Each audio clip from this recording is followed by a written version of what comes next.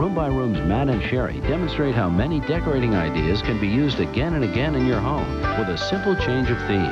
At 9:30, Design at 9 continues when Decorating Sense shows you how to spiff up your home office for under $500. At 10 on Kitchen Design, a small cottage kitchen is given a 90s look while keeping the original charm. And at 10:30 on Vacation Living, visit the stylish Art Deco district of South Beach in Miami, Florida.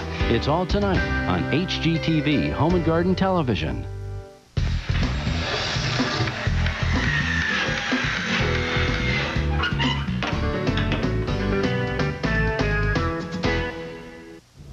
Hi, I'm Ron Hazelton, the house doctor.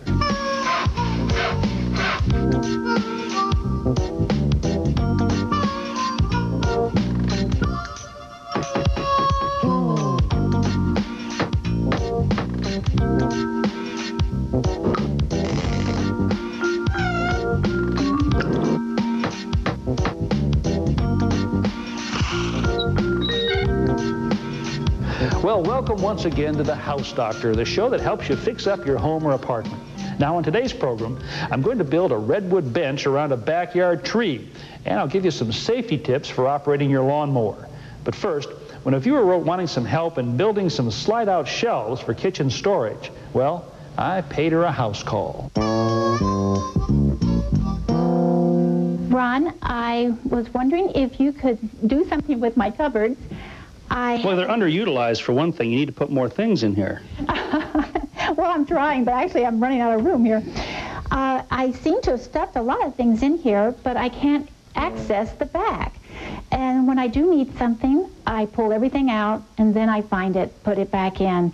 And I need something that is a little more accessible, that I can get to at easy hand, and I need some ideas. Okay. Well, this is Janet, and you probably can relate to her problem here. I certainly can. I've always got shelves that I just can't use because they're too deep and I can't get to the stuff in the back. Or if I do, I've got to take everything in the front out. So I've got an idea here. I think what I want to do for you is to make up sort of a sliding tray that will actually pull out, hopefully, almost completely the depth of the shelf. That way you can get to this stuff and you won't have to go to a lot of trouble to use it.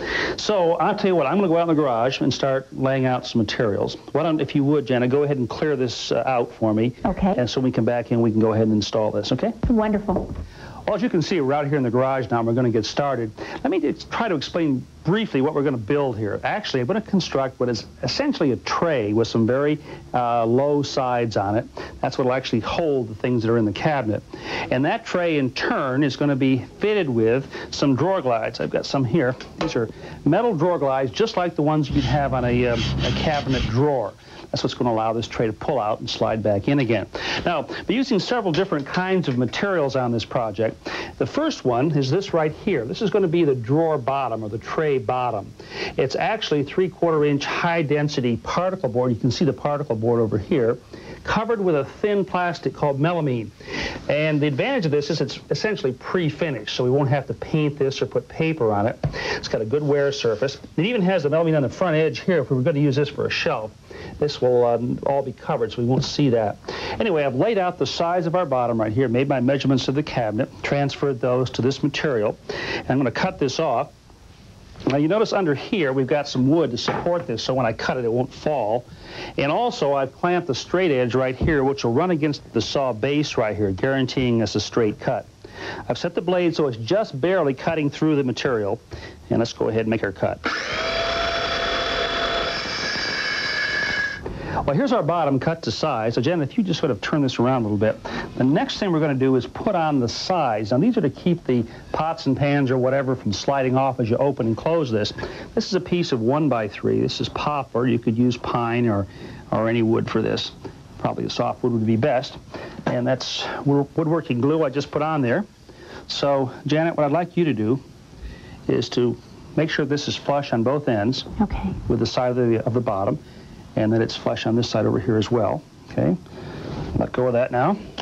We've got glue on there. We're going to actually use some 6-penny finish nails here. They'll do two things. They'll actually hold this on too, but they also work kind of more as clamps while that glue is drying. So I'll put about 4 of these in here. I've just been countersinking those finish nails that are holding these edge pieces on. So let's go ahead now and take a little bit of wood filler, fill that up. Good. As you can see, we've got a tray here now, or maybe almost looks like a drawer. And you notice on this edge right here, this edging, I have actually extended that over almost an inch on both sides. I'll explain why in just a bit. But for the time being, this is finished. I want to go inside now and just double check the fit inside those cabinets. Well, here's our new drawer. Now this is going to actually fit right up in here, and it'll pull out. Of course, we're going to have some kind of a glide mechanism to allow this to come out and go back in again easily. So today, what I'm going to be using is a metal glide, and we're going to take this apart. This comes in two sections. This part right here will eventually be mounted on the side of our drawer, and this side, this piece right here, mounts to the side of the cabinet. Now, if our cabinet had two sides, that is two ends, we could probably just mount these right to the inside of the cabinet by shimming out some right here with some strips of wood so that this was mounted flush with the edge of the face frame right here. But over here, as you can see, we've got no end wall. So we're going to have to construct something to take care of that.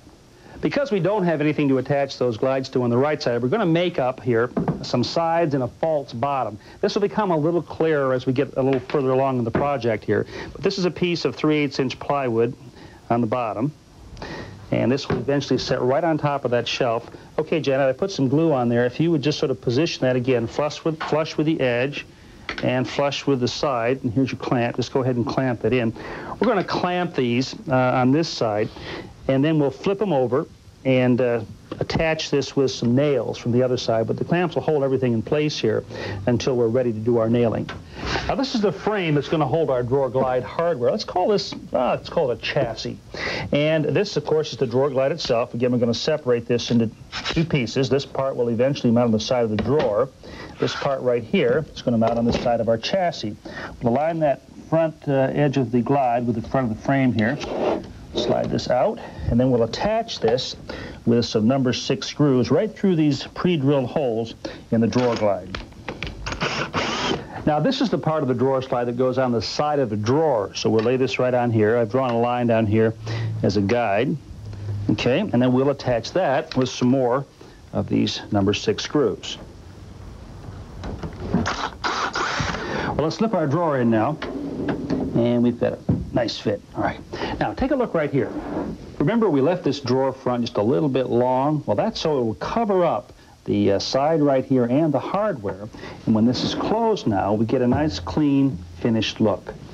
There is another slide system available for smaller cabinets like this. Its main disadvantage is that it won't carry as much weight, but it mounts right to the top of the shelf, and the other part of it mounts to the bottom of the drawer. Now, once again, this gets separated into two sections. I just pull apart, and you simply mount this section right here to the drawer bottom. I've already drawn a line on there to indicate where this goes, and then secure it with some screws. Now, the other half of this slide, as I said, gets mounted to the shelf here. Get my glasses on. What's really important when you're putting this type of system in is that these two be exactly parallel. Actually, these are designed really for smaller drawers. And if you don't have them exactly parallel, and you put two of them in like this, then of course they will bind. All right, now take a look here. This is another way to get into a tight space if you have to, with a flexible shaft right at the end of my drill here. We'll use that to install these screws. There's a half of the slide right here on top of the counter, the other half on the bottom of the drawer. Now, if I have measured carefully, everything should line up here. I'll slip this in here, engage those. Sometimes you got to wiggle it a little bit to get it started the first time. There we go. And there you have it. Okay, Janet, why don't you go ahead and try this now, see how everything works. We've loaded this back up with the appropriate amount of cookware. This is wonderful. All right. Yeah, that's working really nicely. Now, regardless of what kind of drawer glide system you use, the bottom mount or the side mount, you're going to get a lot more usable space out of your cabinets. But one of the things I like about the side mount is this is what's called a full extension slide system. You notice the entire tray is out here in front of the cabinet where you can get to everything, even the stuff that's in the very back. The other one opened about 2/3 to 3/4 of the way. Also, this is very heavy duty. It'll take 100 pounds, so even if we were to load this up with canned goods, it's still going to be strong enough to take the weight. So anyway, there you go. you've got at least a couple of shelves that now you can use completely. It's great. Thank you, Ron. Thanks for having us over. Yes. It was a great project. Thank you. And if you want to get some more space out of those cabinets of yours, well, this is an idea you might want to try. Next, how to build a bench that surrounds a backyard tree and making sure your lawnmower is safe. It's a faucet. It's a filter. It's a faucet. It's a filter. Introducing the faucet with the water filter built right in. Faucet by Price Pfister. Filter by Teledyne Waterpick. It reduces chlorine and odor, so all that's left is great taste for a fraction of the cost of bottled water. It's a faucet. It's a filter. It's both. The filter faucet from Price Pfister. Today is Tuesday, October 13th. To keep your unused terracotta pots from cracking this winter, clean them and store them indoors. Wash them with a solution of 1 part bleach to 9 parts water. Scrub with a brush, rinse, let them dry, and store them inside. For smaller pots, just submerge denture cleaner tablets into a bucket of water. Soak the pots for 5 minutes and rinse.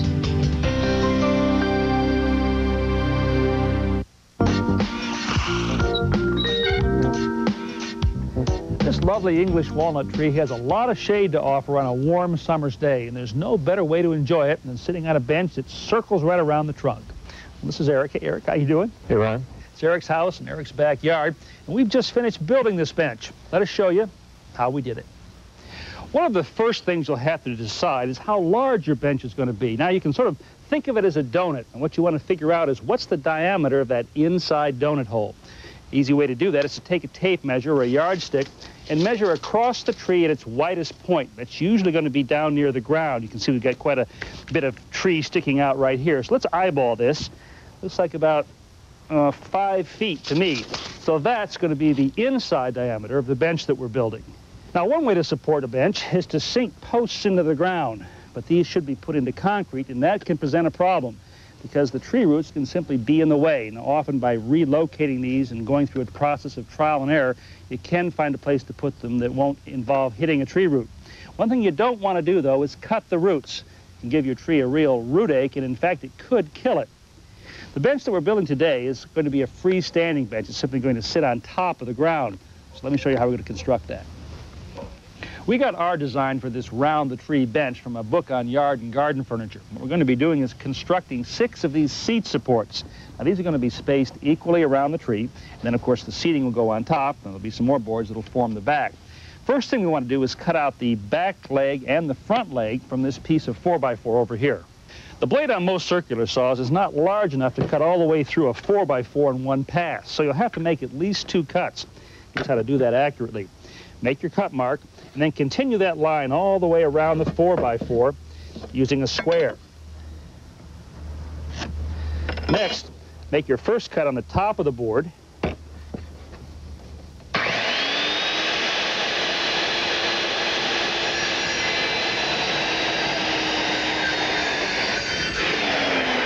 Then flip the board over, and on that same line, make your second cut.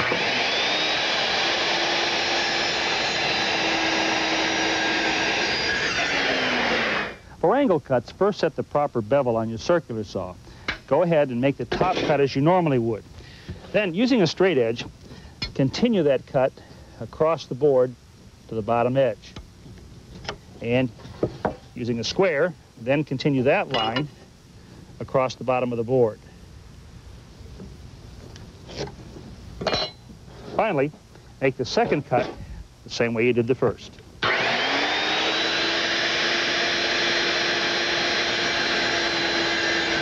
Next, we're going to cut a 30-degree bevel on what will be the upper part of the rear legs. Now, I'll explain this in more detail later, but basically this is to allow the boards on the back of the bench to join and fit more smoothly. Now, this project requires making a number of repetitive angle cuts, so you might want to consider renting a power miter saw. That'll give you nice, clean angles through wood that's, say, up to 1.5 or 2 inches thick. If you're going to stain or seal your bench, and I would recommend that you do that, it's easier if you'll do that staining before you assemble. What we're using today is a clear sealer stain, and it actually has an ultraviolet filter in it. At the bottom of the legs, where there'll be direct soil-wood contact, we'll paint some copper naphthenate wood preservative. We've cut out all the pieces for our bench frame right here. The front leg, back leg, the seat brace, and the lower brace. I'm going to just assemble these now, making sure that the angles are all correct. And then we'll attach these together using a rust-proof deck screw.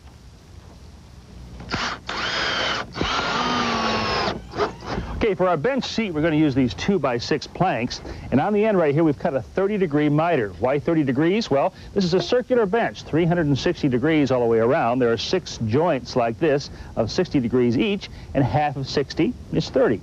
Now, we've got a choice to make right here. We could simply butt these two up end to end. I mean, the angles are accurate enough to do that, have a nice clean joint like this. But the problem with outdoor furniture is that it does shrink and expand, and over time, any miter will tend to open up, something like this. So what we're going to do is intentionally separate this by, about 1/8 of an inch or so. And to make this look like it's intentional, we're going to round over this sharp edge right here using a belt sander.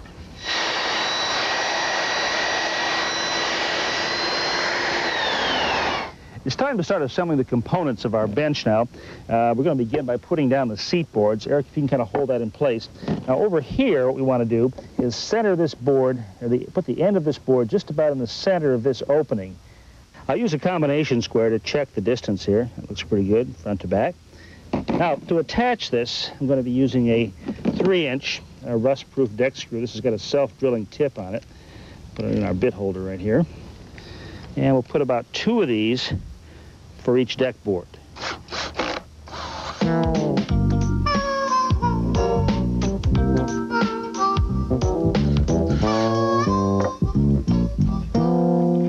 As you can see, we've installed 4 of the 6 sections around the tree here, kind of gotten them into position.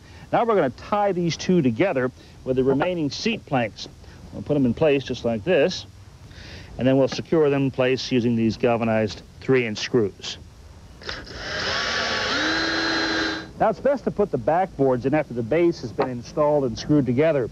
Remember we cut that 30-degree chamfer or bevel on this back leg earlier? Well, this is what it's for, so that the back planks have a surface to which they can be attached. Again, we're going to leave our small reveal right here, and we'll attach these also with the rust-proof screws. Well, sir, I think we're ready to light off the Barbie here. This turned out very, very nicely. And take a look at this detail down here. See, we intentionally left this gap where these boards come together, remember, so they wouldn't sort of end up as open-looking miters. Adds a very attractive detail to the bench. What did we end up spending on materials for this? It was right around $320. Okay. As far as maintenance, I'd suggest that about once a year, just reapply a coat of that sealer, and that should keep it looking nice like this.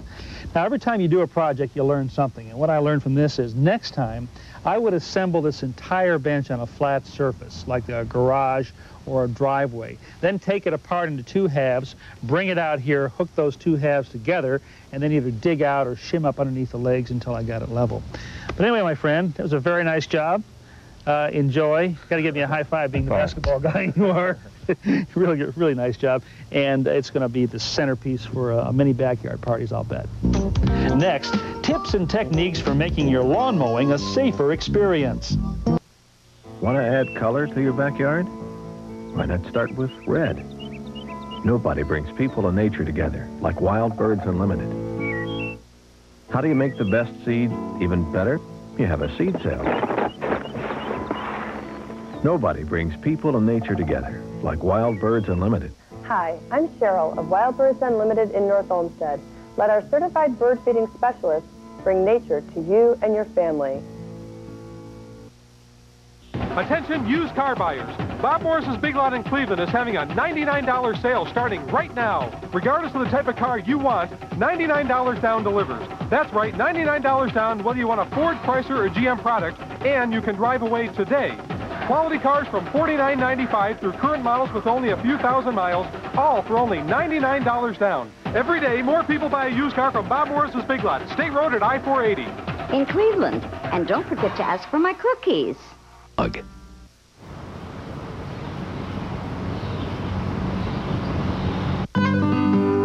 For my everyday paint colors and combinations. I didn't just pick the colors. I picked the colors that go with the colors you pick, and they're available at Sears and Kmart. You had no limits other than your imagination when you created the look for your home's landscaping. Why be limited now when choosing casual garden furniture? Most casual furniture brands limit you with 1 or 2 styles, but U.S. Leisure and Sun Terrace liberate you with a large variety of trend-setting looks. For casual furniture, choose U.S. Leisure and Sun Terrace. Fine products with one thing in common: affordability. So affordable, you'll want to stock up. U.S. Leisure and Sun Terrace. On most Saturday nights since 1866, Texans head for a place called Green Dance Hall, Green, Texas. When the band sends a steamy summer night on its way, the place really cooks. But even temperatures up in the hundreds can't stop the two-steppers. Green's has a very reliable cooling system, cold beer, and Hunter ceiling fans. Hunter, building the best since 1886.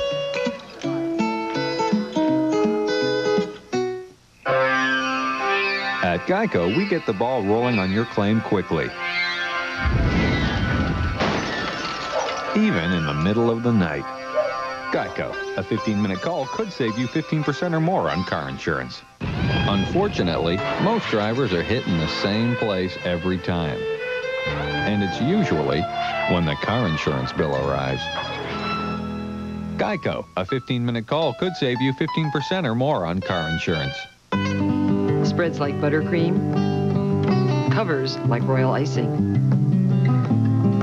My everyday paint colors and combinations make decorating a piece of cake, and they're available at Sears and at Kmart.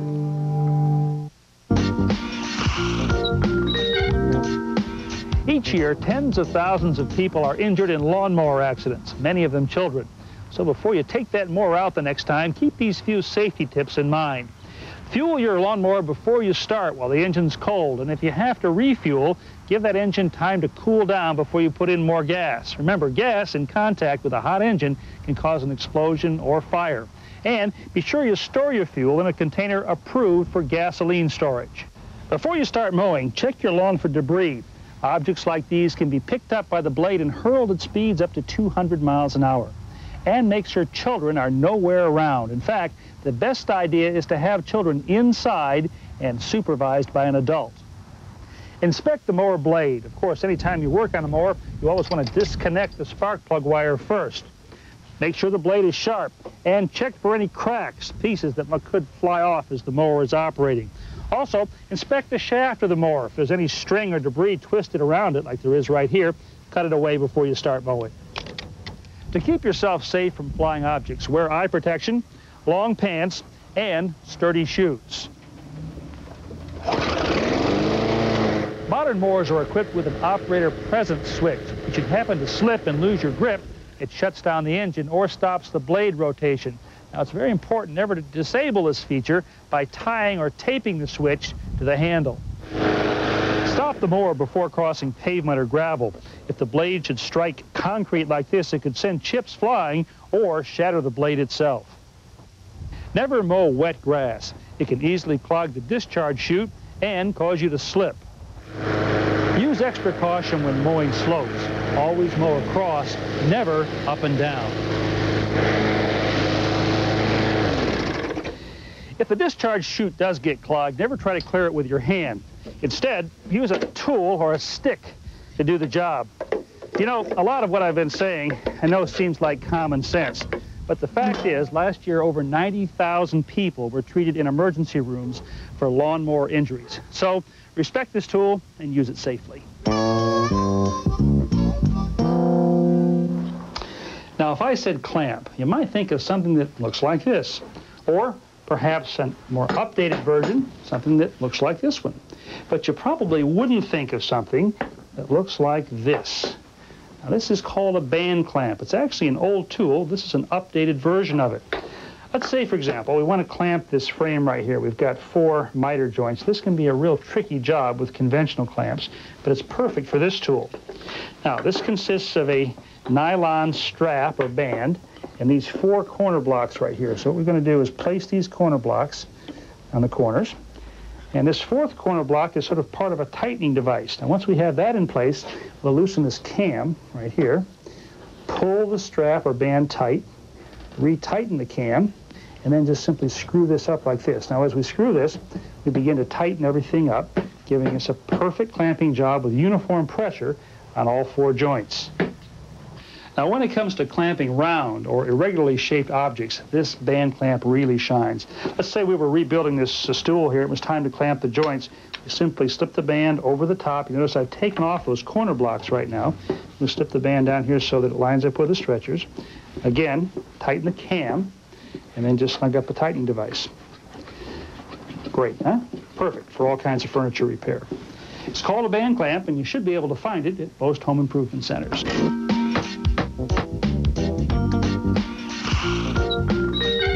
Escape with HGTV's Vacation Living to the country's most beautiful vacation homes and hotspots.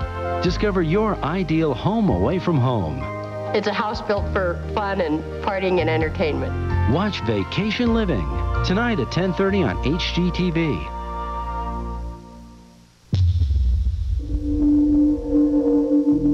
Volvos have always forced other cars to be safer. This one will force them to be better. The new Volvo S80.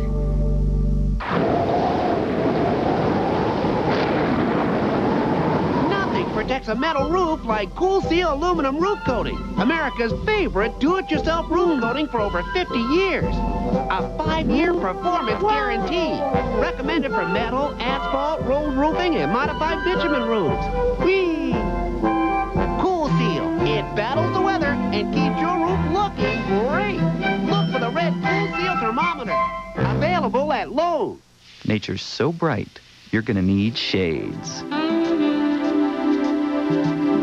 At Levelor, we're the first to make light of our shades. And you can color us any shade you want. Levelor, a lifetime made in the shade. Levelor, for all the shades of your life. Available at Lowe's and other fine home improvement centers nationwide. Safer than any car we've ever built. As thrilling as any car anyone's ever built. The new Volvo S80. How do you do? Have you seen the new 99 Pontiac Grand Ams at my son-in-law Bob's dealership? This week at Bob Morris Pontiac, lease a brand new 99 Grand Am for just $199 a month. Is that right, Bob? Yes, $199 a month for a 99 Grand Am at Bob Morris Pontiac. Are they stripped? No way. These cars have air conditioning, automatic, cassette, defogger, and much more for just $199 a month. Better hurry. To Bob Morris Pontiac, Center Ridge at the Turnpike Overpass. In North Ridgeville. And don't forget to ask for my cookies. One of the most popular and attractive features in any home is the fireplace. Homeowners, home buyers, and builders all agree. And in Northern Ohio, one store has earned a reputation as the leader in fireplace equipment and accessories. Country Stove and Patio in North Royalton. Discover a store where dozens of burning fireplace models and gas logs are displayed, plus the largest selection of glass doors and accessories. Country Stove and Patio on Route 82 in North Royalton.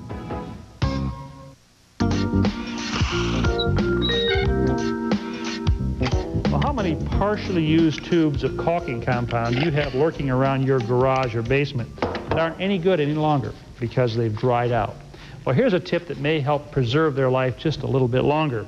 Go to your electrical connector box and take out a wire nut and simply screw it on the end of the spout. Now, for most spouts, the gray size connector will be the best. If you've cut a small opening down here, then perhaps the red would work a little bit better. Now, please join me next time for more tips and suggestions to make your next home improvement job just a little bit easier. But right now, it's time to roll up your sleeves, get out there, and tackle some of those jobs that you may have been putting off. See you next time.